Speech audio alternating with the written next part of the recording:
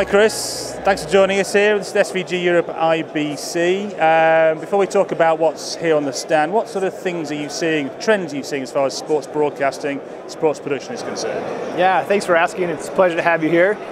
It's an interesting time in the sports industry. We've got this pent-up demand from the last several years where everybody's saying we've got all of these events to do. We're seeing that increase in everybody wanting additional content. So there's huge possibilities for all of our sports producers, but they're also seeing a lot of headwinds. Lack of talent, it's tough to get equipment. They're not able to actually go back to some of those models they had before where they just build out. In fact, they probably don't want to because they realize some of this is maybe a little bit of a bubble, so they've got to be careful in what they're investing in.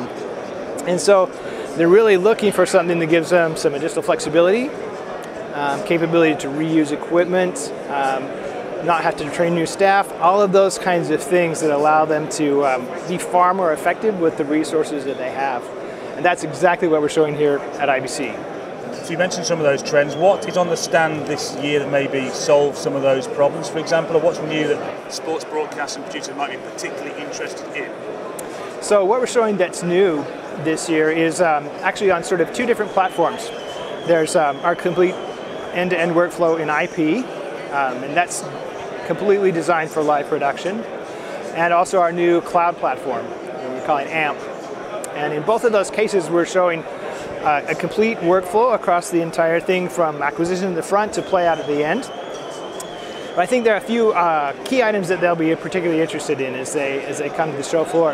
In our IP platform, we'll take a look at, they'd be interested in seeing our new introductory camera, which is the LDX 135, which gives them that high-end camera capability built for live sports, but at a little bit better price point than our top-of-the-line LDX 150. And we've got some new, what we're calling mesh capability over in switching. So we're able to take our Kula IP switchers. One of the challenges we've got to set is, how do we reuse equipment? Kula has a fixed capacity, but with the new GV Combine application that we can put with Kula, we're actually then able to put multiple frames together and to be able to expand that to whatever size they need, so they can go from small to large with that same equipment. So it gives them some different capabilities of using what they have, familiar interface, and being able to go back to that.